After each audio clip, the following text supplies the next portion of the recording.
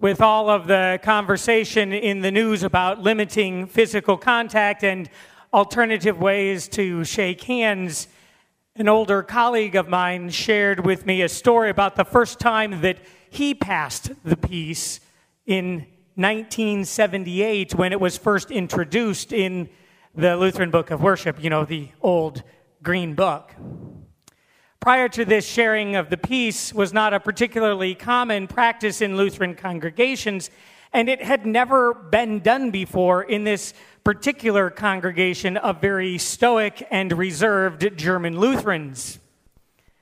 So in as warm and encouraging of a voice as he could muster, the pastor said, "The peace of the Lord be with you all, and also with you."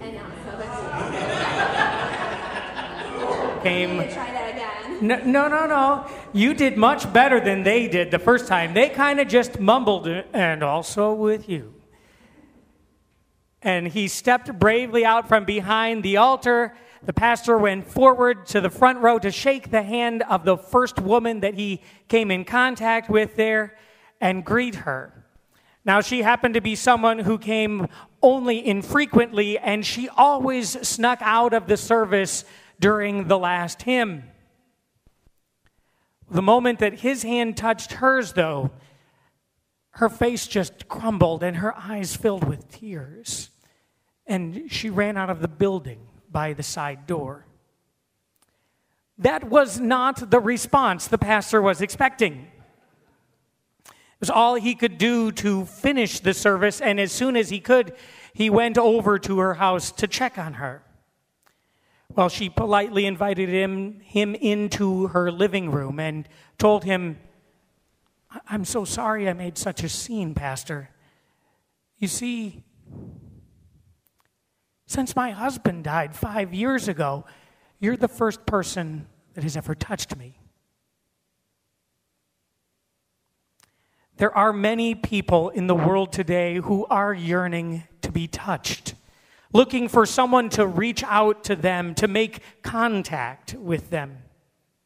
And so even as we take genuine precautions to limit the spread of germs, I am mindful now, maybe more than ever, that our world is full of hurting, lonely, and scared people needing to be touched and healed. It's also why this gospel reading is especially important today, because in it we hear the story of a time when Jesus touched a life through a simple conversation. It starts with a Samaritan woman at the well at noon, which is the wrong time to be at the well. One doesn't go to the well in the heat of the day if you don't have to, and yet she's there. In a phrase that's become very popular this past week, she's been forced to socially distance herself. She's been isolated. Now, she's not trying to do this because she has some sickness or because she's trying not to get sick. She's been isolated because she's a Samaritan, and Jews aren't supposed to even speak to them. She doesn't have a name, and she's socially disgraced because she's had more than one husband. In fact, she's had 5 husbands, and we don't know why. But actually, it doesn't matter, other than the fact that at this time in history, a woman had to be married in order to survive. Not to thrive, but simply to survive. So she's an interesting woman, to say the least. One of the most interesting things about her is that she asks questions of Jesus, not just one, but several, as you heard Pastor Cassie and Frank going back and forth. Given her status in life and her being at the well at noon instead of earlier in the morning, most anyone would have advised her that when she came upon Jesus, she should have just kept her mouth shut and left the church by way of the side door.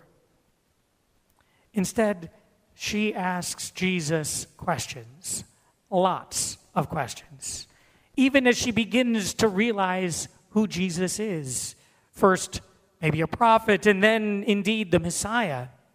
And she keeps asking questions, Even when Jesus offers answers that didn't make much sense, she keeps on asking questions, which creates this sense of connection, which creates this holy and touching conversation.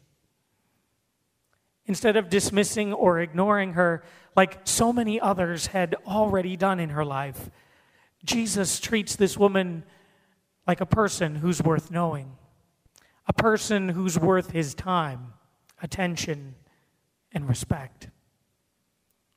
Jesus touched her life in that conversation.